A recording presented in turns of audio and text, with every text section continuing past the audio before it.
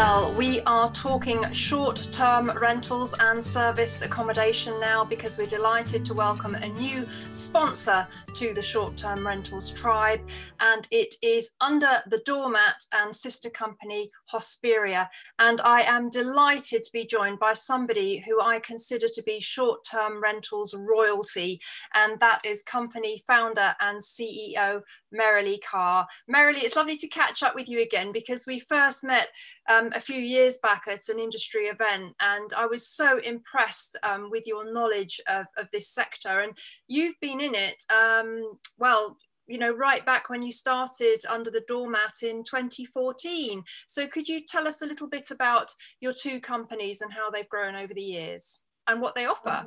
No, absolutely. I mean, look, it's a pleasure to be working with you. For me, short-term rentals is something that I've been passionate about since I set up Under the Doormat back in 2014. And for me, it's always been about professionalizing the way short-term rentals are done. And obviously, we've done that with Under the Doormat since 2014. And most recently, we launched our partnership with Cadogan Estates and our 3 Sloane Gardens boutique apart hotel in Sloane Square. And as we learned how short-term rentals worked and as we built our own technology ecosystem, what we also understood is that there are so many independent operators, you know, small and larger scale entrepreneurs who are out there who want to participate in the sector, and in many cases don't have the technology and in some cases even the expertise to make the most of that opportunity. And that's why last year we launched Hosperia, which is our tech arm, so that any smaller medium-sized operator can access short-term rentals by literally listing their properties and all the distribution across an exclusive mix of distribution channels, including the likes of Marriott Homes and Villas, Expedia, and lots that actually smaller operators can't directly get access to themselves. But it also provides all of the operational technology that you need, the field management systems, pricing, everything to basically get you started. Or if you're an operator who's been struggling with like tech overload and lots of different systems and not knowing how to bring it all together, this is just a really simple way to access short-term rentals so that people who are managing properties, hosting, can actually do what they're good at, which is have great relationships with the owners and deliver a wonderful experience for the guests. Well, I have to say, Merilee, Hosperia is a very, very impressive bit of software. And as you said, it's an aggregator and a dashboard for managing all aspects of your short-term rental business.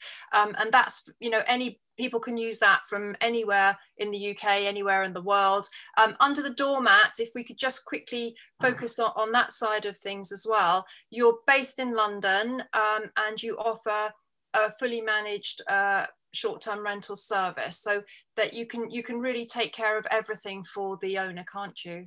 Absolutely. And I think, you know, again, coming back to that ethos of professionalism, what we want to do is for an owner who wants to enter the short-term rentals market and be completely hands-off. We blueprint the home so we understand how everything works. We have everything well documented. We insure the property. We distribute it, we manage all the aspects of the guest, and we enable that owner to earn that income in a completely hassle-free and effortless way. So, you know, that's always been the ethos of Under the Doormat. And in addition to doing that for individual owners, we're now doing that for larger and larger property companies. So portfolio owners in the build-to-rent sector, and for the likes of the great estates. And it's great to see that actually the broader property world is really opening up their mind to the fact that this isn't just a cowboy industry of, you know, kind of posting things up and problems and parties, but actually a really professional sector that is emerging and helping property owners over a mix of all the different types of long lets, short lets, etc., to optimize the yield on the portfolio and the assets that they own. Well, I have to say, Merilee, that I regard you as an absolute leading light in the sector in terms of all your efforts to professionalize it. And that leads us nicely to talk about what's happened to the sector during the COVID-19 lockdowns, because obviously, you know, it's been pretty much shut down for about a year. And that's had a huge impact on you know, short-term rental owners. How have you kind of fared during this period and helped, you know, keep everybody going? Yeah, I mean, look, it's been a really tough year for everyone. I mean, I feel really fortunate because in many ways, we were able to work with our owners to have more sort of mid and long lets over the period. But actually, more importantly, is that for the first time ever, the sector came together and more than 30 operators from around the country, you know, including some of the biggest operators like Sykes and One Fine Stay, we all came together to do NHS homes. So in the very first lockdown, actually, all of us were offering accommodation for free to NHS workers. And in total, Under the Doormat delivered just over £1 million worth of free stays. And all the companies combined delivered over the £20 million worth of free stays, which is an impressive thing in its own right, especially because it was just genuinely a charitable exercise by some of the best companies in the sector. But with every good deed actually comes opportunities that we'd never anticipated.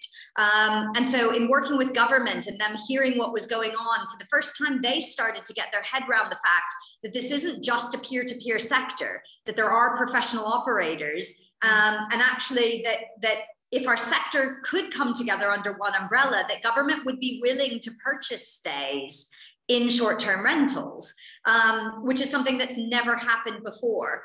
And so what we did was we built what's called Trusted Stays. So it's an industry platform backed by the Short-Term Accommodation Association, where any professional operator who is accredited by Quality in Tourism or an equivalent is able to list their properties and access government and corporate bookings, an area which our sector has always struggled to do in any consistent way.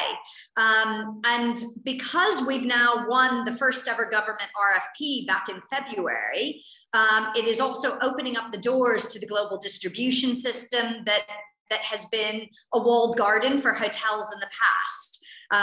And so, again, I think it's an opportunity coming out in the recovery for our sector to have much more counter-cyclical bookings, you know, when the leisure market is a bit slower. And in certain geographies, actually, you know, this could even be a more important segment of the market in the longer term. So for me, it's amazing when you think, okay, a year ago, none of this existed. And actually coming out of COVID, we've now got something completely new that's helping the sector break into new areas that we were never able to break into before. And I don't think that we would be there actually if it weren't for COVID. So I think that's really, really exciting. It really is. It's so, you know, such a positive thing to come out of such, you know, challenging and difficult circumstances. And I guess that leads nicely on to the fact that restrictions are lifting now. You know, the industry is starting to open up again. We can start welcoming guests back into our properties. How do you see the next couple of years for the short-term sector, Merilee? Because clearly one of the things that may impact it is the lack of overseas guests, but I think that could be compensated by, you know, a huge uprising in guests within the UK. Yeah, so it's really interesting. We, as an industry, did some work with STR, which is a benchmarking company for the traditional hospitality sector. And what was fascinating was that back in October, when the restrictions eased last year, what we actually saw was that short-term rentals were recovering quicker than other segments of accommodation. So I think there's an appetite for consumers to stay in independent and self-contained accommodation, which of course short-term rentals offers. So that comfort of a home and the space that an individual home provides is something that I think is very timely in a COVID world. So I think that's a big opportunity. And if we look over at, you know, North America, where there are already for a longer period fewer restrictions, we actually see a boom in in the short-term rental and holiday homes market. And I would expect to see that replicated, not just here in the UK, but internationally. Now, you talked about the difference between staycations and international travelers. I think what we will see is more staycations, certainly in 2021. But I think also once people have experienced it and understand the ease, I think we'll see that as a trend that continues. So I think that's positive. But I also think with the government introducing the traffic light system and all these kinds of things, we will also see international travel returning. I think one of the things that we do need to be mindful of is I think it will take a little while for the ADRs, or the kind of daily rates, certainly in city locations, to return to what we might have seen pre-COVID.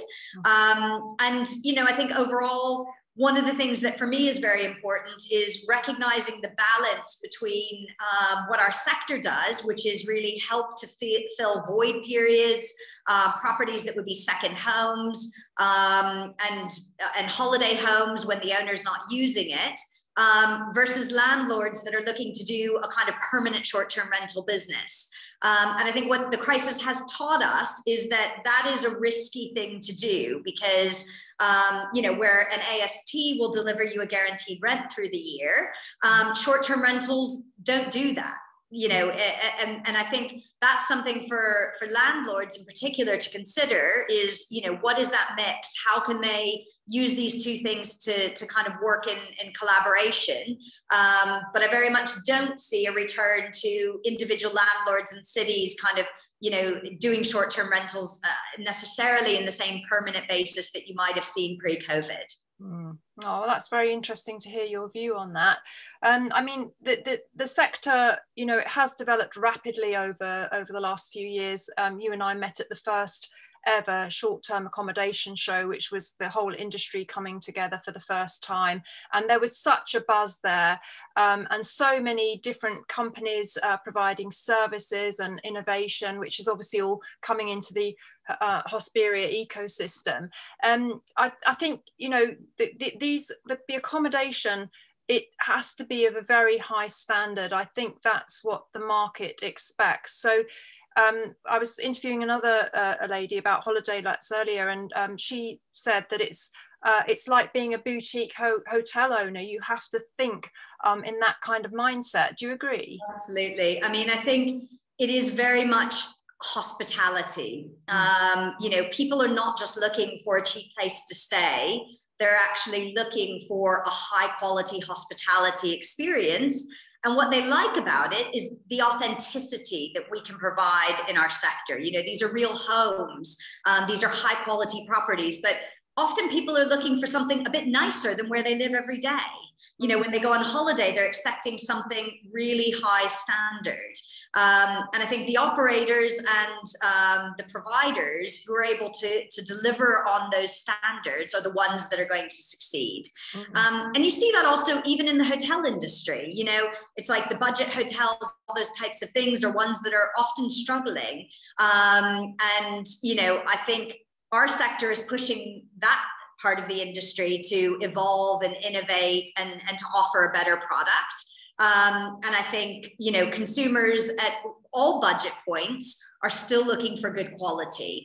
And, that doesn't mean it has to be expensive. They're also happy with glamping or, small spaces and various different innovations. But I think across the board, quality is something that needs to be there to be successful in this sector.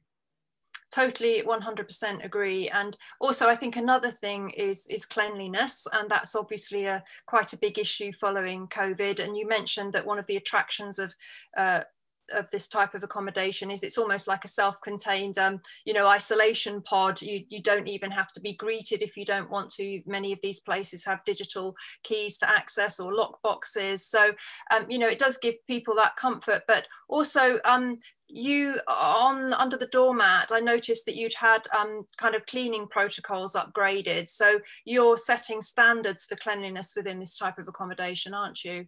Absolutely. I mean, to be honest, that's something that we've always had a focus on.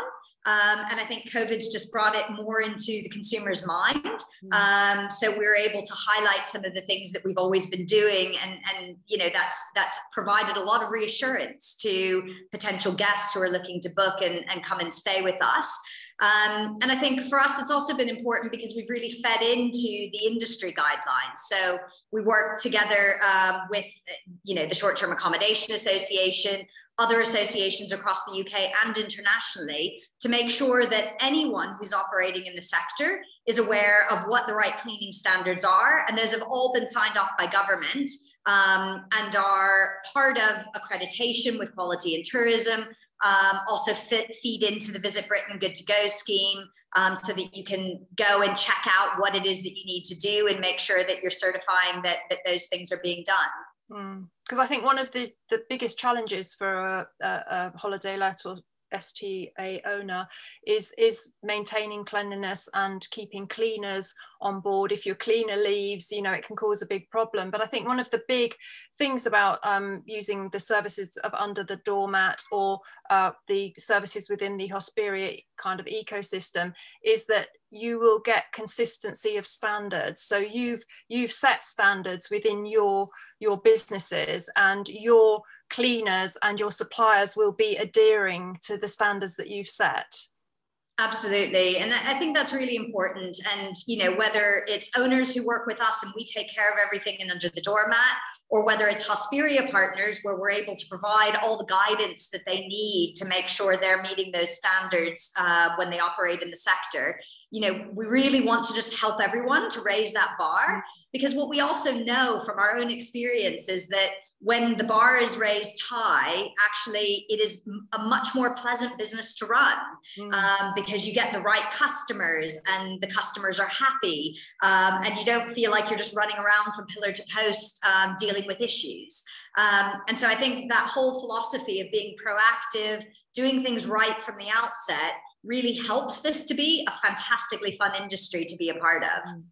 Well, I think that's a good top tip. And I was just wondering if you had a couple of others for us of somebody that was thinking of starting a short-term accommodation business. What would you say, give them, to guide them? I think first thing is think about how you want to structure it and get the right technology to support yourself. Because a lot of people think, I'll just post a bunch of properties on Airbnb. And before they know it, actually what they find is, they're tied only to one platform. They find then if they want to go multi-platform, that it gets completely complex of how do you manage all the bookings and reservations. And then once you've got several properties and all these reservations coming in, you need a schedule to manage it all. You need everything going into one system. You need that your owners can see into it, so they're not calling you every 5 minutes asking you questions. And so I think ultimately solutions like Hospiria just help people entering this market to kind of plug in and focus on the owners they're bringing in, delivering that hospitality, but knowing that they can do it in a simple way. Because I think what most people think when they come into this business is they think, it's going to be really easy. And I think if you talk to anyone who's been in this sector for a little while, they'll say, it is far more complex than what you think. And you only realize that once you get part way in. And I think many people find themselves being like a duck floating over water, paddling so hard underneath. And what I want to help people do is to make that easier, so that they can be really successful and have profitable businesses in short-term rentals. Because I really believe that the best thing about our sector is the entrepreneurs that are in it, the small businesses, family-run operations. And what I don't want to happen is that they all find it too hard, that they just sell up and leave the industry. I really want us to keep that the heart of the industry, because that's what makes our industry different from hotels and all these other sectors that become anonymous. And so I hope that things like Hospiria will help make that easier, so that that people can come in and have thriving, successful businesses. And in particular, given the years ahead where I can see the sector growing again and thriving, I think there's no better time to think about having a short-term or holiday rental business than in the years ahead. No, I totally agree. I think we're just entering a golden era of short-term lettings. And we heard from the papers today that Barclays Bank say that we're going to go into the most busy and most thriving economic period since the end of the Second World War, and there's a huge amount of pent-up money that's going to come out and be spent, and people are going to be looking to enjoy themselves because they've been isolated for the past year. So I do agree with you, Merilee. I think there's a lot of opportunities going ahead, and I think the services that you offer are particularly good for people that are going to want to scale up their business. If you've just got one property and you live next door to it, you can probably manage it on your own. But if you're working remotely or you want to scale up, then you definitely need this infrastructure to make it viable. I guess as we close this out, we've got some breaking news, haven't we, about an event that's going to be happening in the autumn. Yeah, it's really exciting. The Short-Term Accommodation Association, together with the European Holiday Homes Association and the Vacation Rental Management Association in North America, have all come together to host a European conference. It will be in London on the 14th of September at Tobacco Dock. And the details will be available on the website. So you can go to the Short-Term Accommodation Association website and look for the Short Stay Summit, which will be on the 14th of September. Short Stay Summit, 14th of September, and we hope to be joining you there because we're very interested in this part of the sector. We know a lot of landlords are looking at it, and as you say, I think there's huge opportunities in the year ahead. And we should actually just give a brief mention to the Short-Term Accommodation Association because they're kind of the industry body to bring everybody together, aren't they? And anybody that's in this sector should consider joining. Absolutely. And look, you can join as an individual host, as a small property manager, or a larger company. And we've got everyone in the association from the likes of Airbnb and Vrbo to some of the major property companies like Sykes, One Pine Stay, and Under the Doormat, as well as a lot of suppliers. So it's also a great way to learn about all the things that can help a short-term rental business to grow. And we welcome members of all sizes and shapes. And it's a great way to know about what's going on in the industry. And be a part of the association to help the industry grow in the future. Yes, it's very similar to, standard buy-to-let. It's going to be the informed and educated and digital-minded landlord or property owner that's going to really be the success story going forward. I'm sure you'll agree. Absolutely. Fantastic. Well, Merilee, it's been so lovely to talk to you and to welcome you to Property Tribes as a sponsor. I'd love to talk some more, and we will do, because part of our collaboration or cooperation is we're going to be working together to create content around this topic and hopefully come to some of your events and so forth. So we'll be seeing you again very soon. But for now, thank you very much for your support of Property Tribes, helping maintain it as a free-to-use community resource, which is what all of our sponsors do, and we're absolutely delighted to have you on board and very much looking forward to working with Under the Doormat and Hosperia. Thank you so much. Wonderful to speak to you, and looking forward to working with you. Likewise. Bye for now. Bye for now.